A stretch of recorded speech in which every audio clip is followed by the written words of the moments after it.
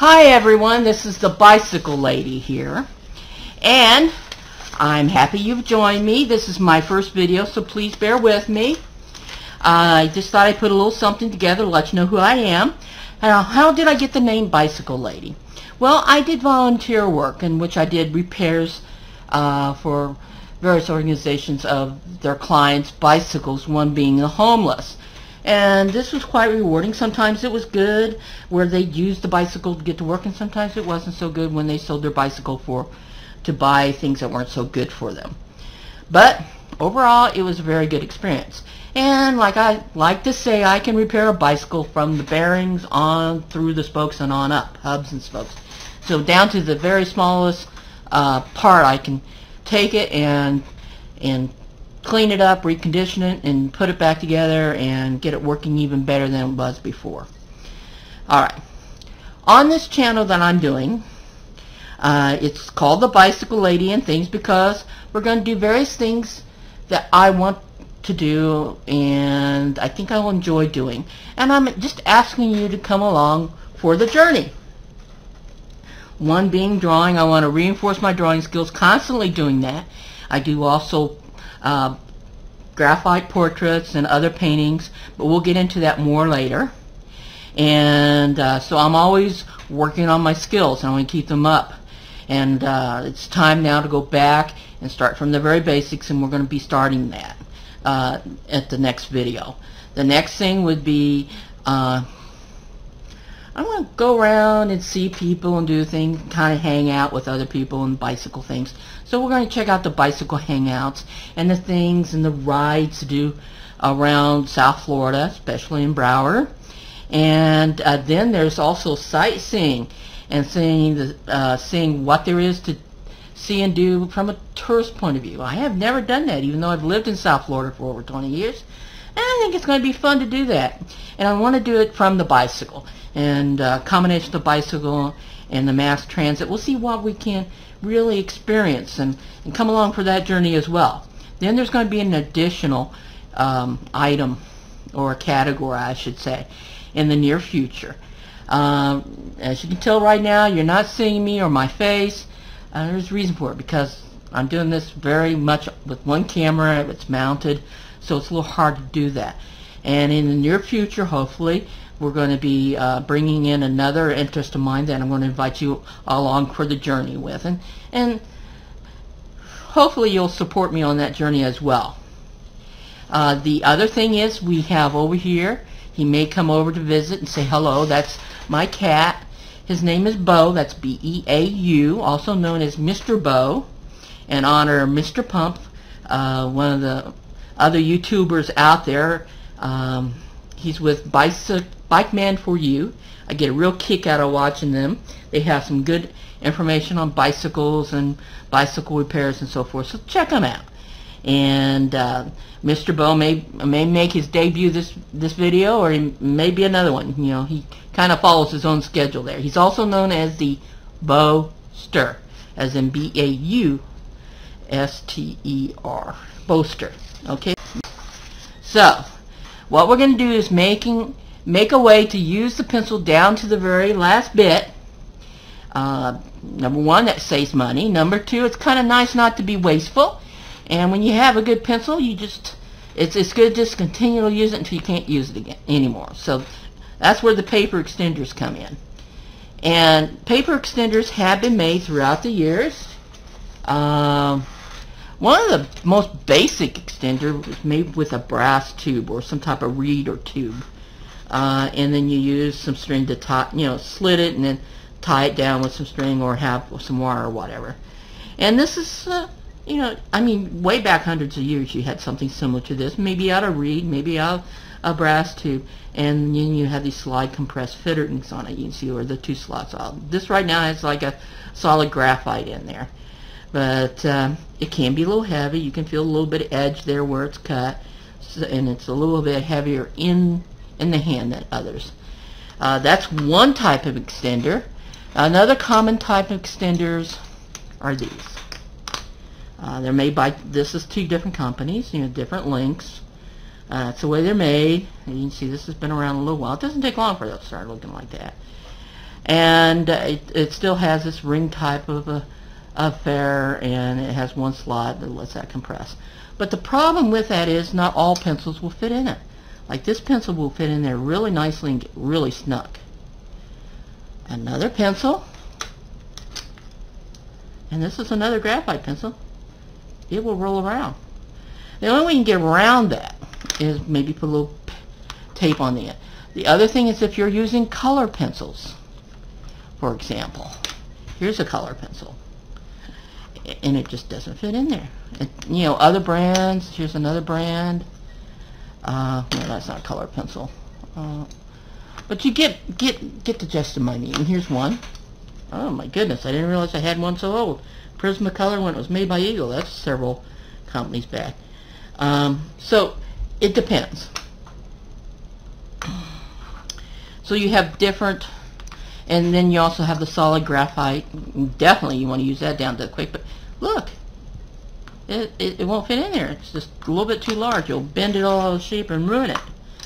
So what can you do? Well, a company came out where you can get or buy them, and there's two different sizes. One that will allow you, as you can see here, one here, this one here has a smaller hole than this one, and they're made just like a drill chuck, where you have the 4 fingers, and then you screw on this collar, and that tightens it down around a pencil. So you could put the pencil in, put it down here, tighten it down. That's the one size here. And now if you tried to do the same thing with this one, with the same size pencil, like this one here, I'm going to tell you up front, it's not going to tighten down that well.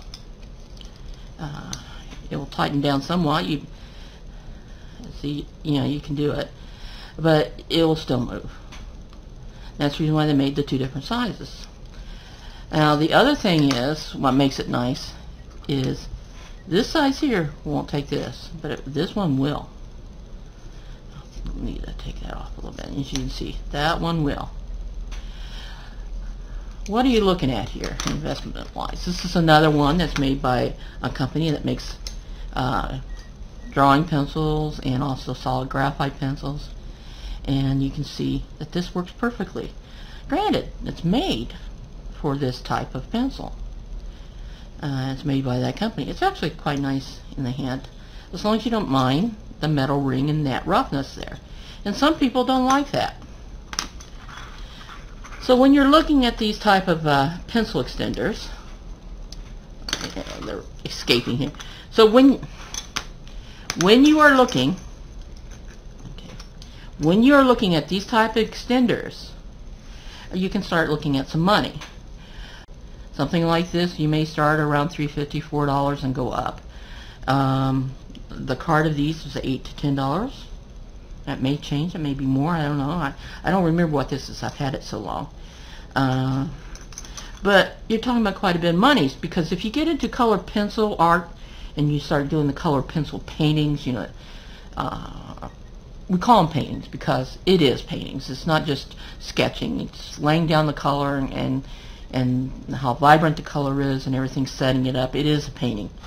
And when you start getting into that, you're talking about having at least, you really want around a dozen extenders on hand that fit your color pencils brands. So I mean, a dozen, maybe 2 dozen even. So you're talking about a fair amount of money there. Plus, you still have to contend with the weight and the roughness of these rings on these, and granted. So I was looking at it, I'm going, I came up with a way to make a paper extender. Now here's, you can see I have this pencil, and I probably could get some more sharpenings out of that. It's getting close, but I mean, it's still got a fair amount of use in it, and good usable lead. And that this was made tight. You can see it does come out. In this particular case, it doesn't really move that much either. And it has a nice long, because I made it the length I wanted, handle, and then this is the paper collar that joins this handle with, so that when it's the pencil slips in there. And I can have control over doing this, or working from this point of view this way. You know, people hold pencils, and some don't like you doing it this way because it's too much. Other people, I've seen one that does beautiful graphite lay down with the gradation of shades using this type of method. And he even said that he stops using his pencils a little past halfway because he can no longer control them, because it gets to the point where it's not resting on his hand right, and he doesn't have control. So you're looking at a pencil about like this, which is not quite halfway used yet. A little bit more about down to here, he would be looking to get rid of the pencil because he no longer had control, because this would flop around and so forth. And he didn't like the extenders because of the weight and the roughness of the rings, and that's understandable. That can't interfere with it. But when you have something like this, or in this case, if you didn't want this, this is a very smooth transition. You hardly feel it at all. Or you can fill it in with paper, and you won't feel it. It's the same. And actually, this pencil extender is about the weight of a pencil, or slightly lighter.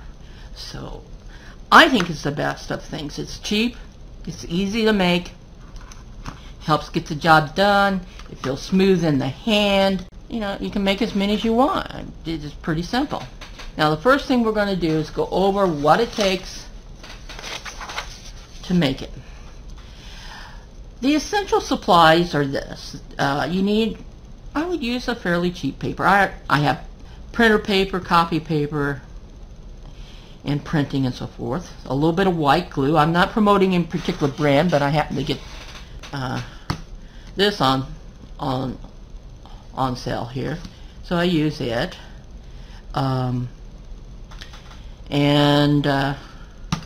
Then also something to roll the paper on, so you can make this here. That way you can make this here. That's the pencil extender handle body, as I call it. A ruler.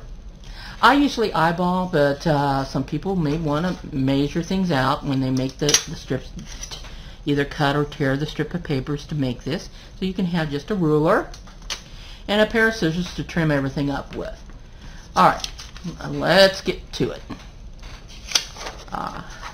What you need is you take the copy paper. Now, I like making them a little bit long and then trimming them afterwards. And so I will take, from experience of doing this, I will take a piece of copy paper and I will fold it in half. I believe that's called lengthwise, or is that across the width? Well, anyway, I take it and fold it like that.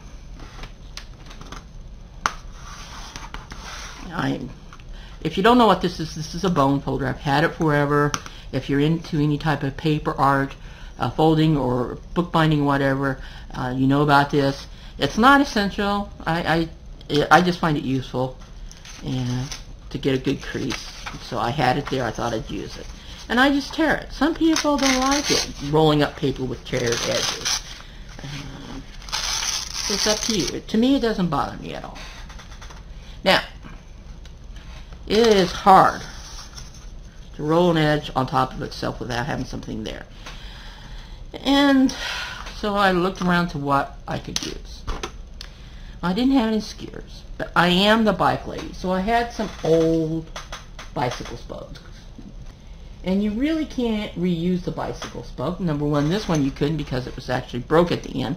Now at the other end there's some threads, but it makes for a very nice place to start to roll up your paper and to make the paper handle on your pencil extender.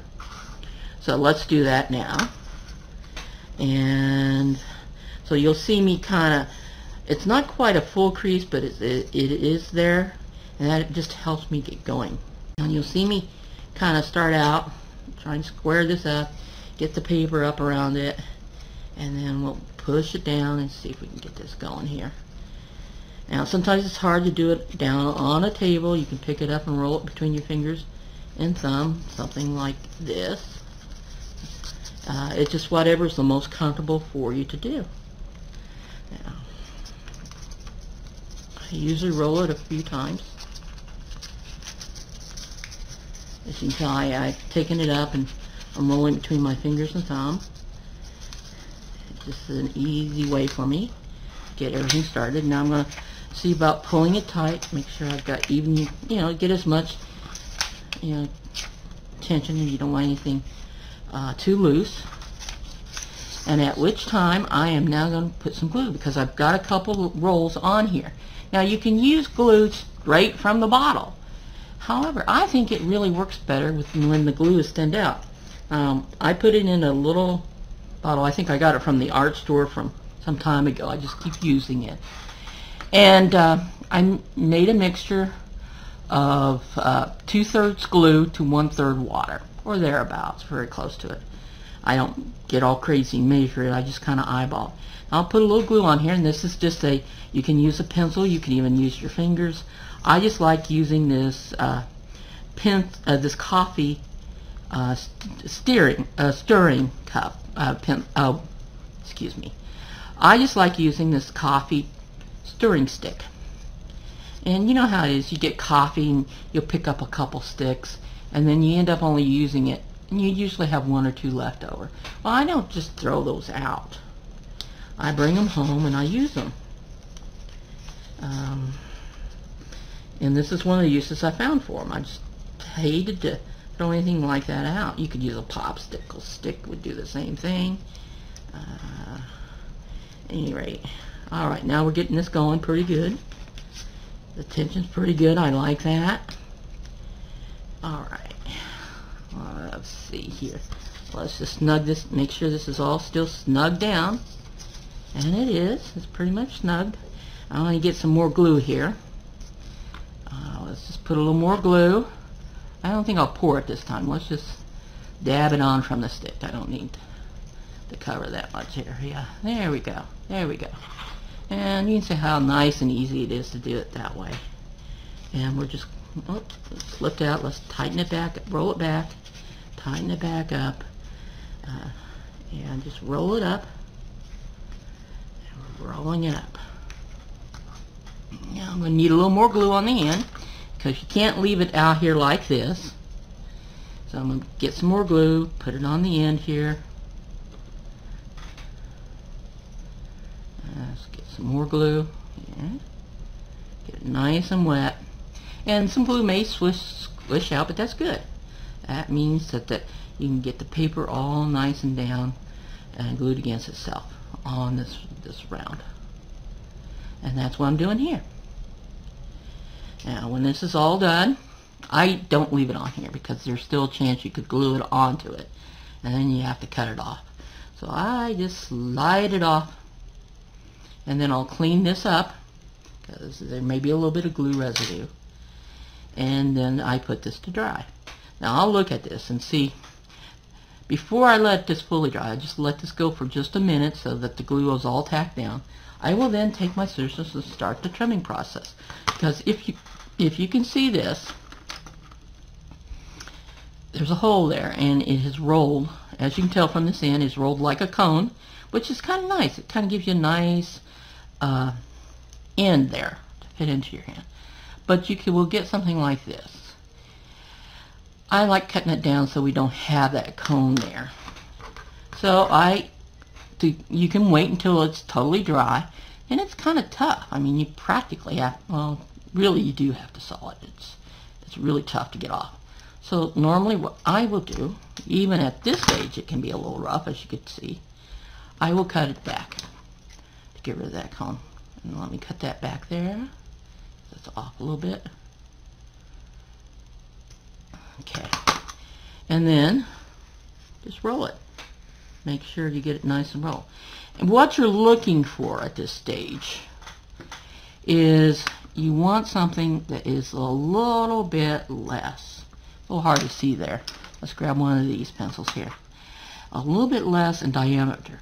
Now this, right now, to this point, I might put another 2 rolls of paper by taking this extra sheet and put a couple of thicknesses rolls around of paper. I'm going to wait and see. I'm going to let this dry overnight, and probably I'll do that. But, you know, that's how you make your handle blank. Let's go to the next step here. Now this is a handle blank I've made previously. It's nice and firmed up, you can tell. It's not deforming at all. And it's pretty much adding on some more paper, but I think it will be fine. I think it will be just fine. So I want to make a paper extender for this pencil. Not this pencil, but I have several of these brands, as you saw, that are short, or getting short. And this in particular will probably be the next one I need to put into a paper pencil extender. So that's what I'm going to make it for, is that pencil there.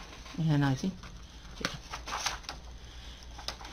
What I'm going to do is take this half sheet of paper that we have left over. Now you can measure this or you can eyeball it. Usually I eyeball it, but since I have the ruler here, let's just go ahead and use the ruler. Normally I like using 1.5 inches or thereabouts. I'll put a little mark there, and like always, I'm going to tear it. I'm going to fold and tear it. So what we're going to do is fold that over, make sure that the paper comes up and it's even with each other at the top. Start the creasing. I'm going to use the bone creaser. Just makes it easier for me. Helps me avoid. And it gets a nice crease going there. And then I'm going to tear it. Now you can cut it. Some people would prefer to cut it. And in actuality, I never, when I make the paper collar that goes onto here, which you can see on this one here, you see that you have the body and then you have the paper collar. Well, this will make the paper collar that allows the pencil to be joined with the extender body. Now you can trim this to any length you want. That's the beauty of it. You can customize it to your needs. What I'm going to do is normally what I do is I take a little bit of glue. Now you got to be careful not to glue your pencil in right away, or unless that's what you want. I mean, you can do that. And I'll put a little bit down, a little ways down from it. And the reason why I'm doing that is that way it makes it a little bit easier to start this. And you'll see here in a minute what I'm doing.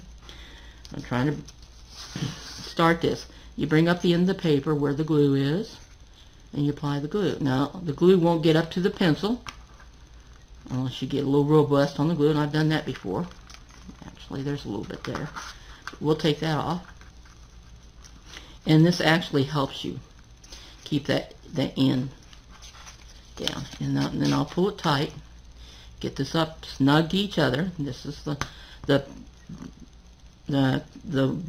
pencil actually brand, and this is the width that I want to make for this collar, so I can extend this with a pencil, this diameter of pencil, I should say.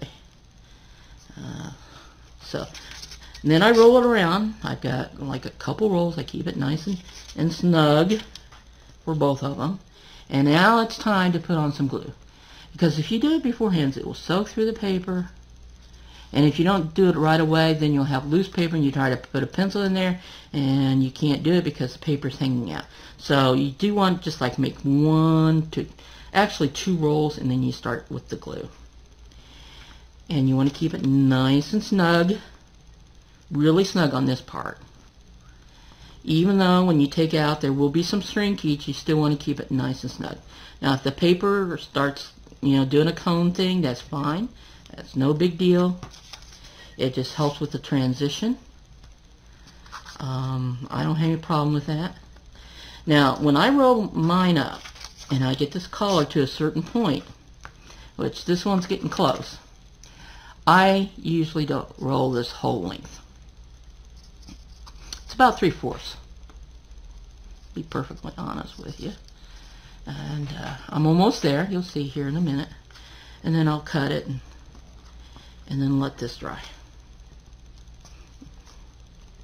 Well, a couple cuts actually. So, yeah.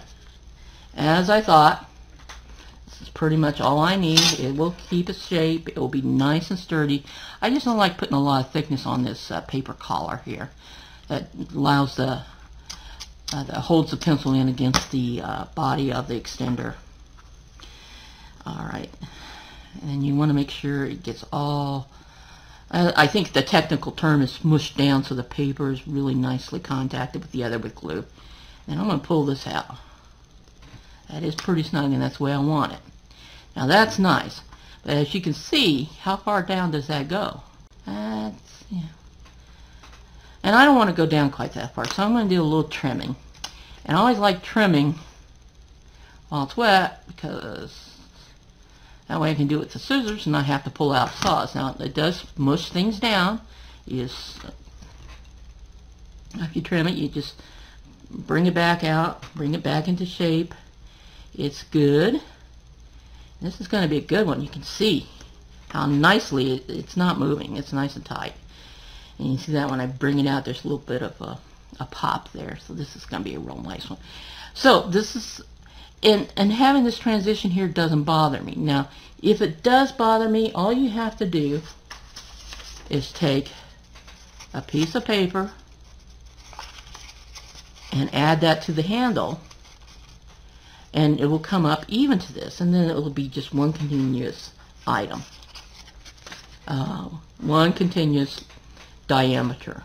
But this really doesn't bother me. It's nice and smooth. It's just no heavy ridge or anything there. It's nice and light.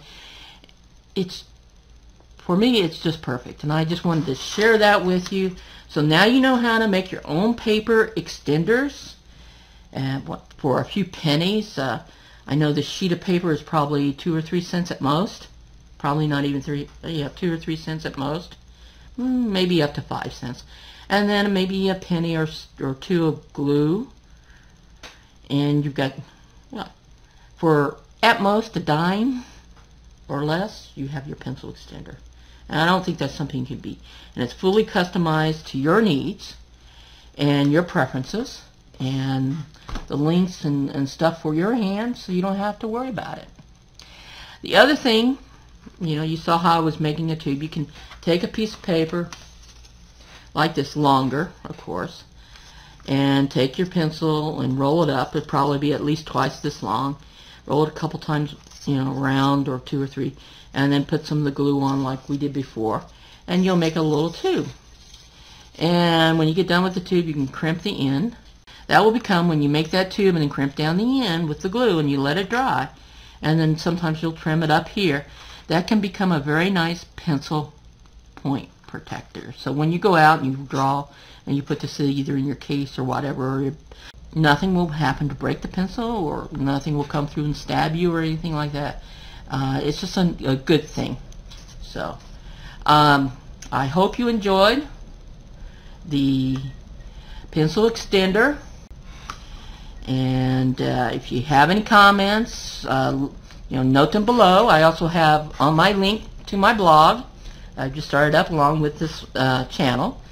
So I hope you've enjoyed this. Come back and join me for the rest of my journeys, including the drawing, the South Florida sightseeing, the bicycle hangouts. We're just going to have fun.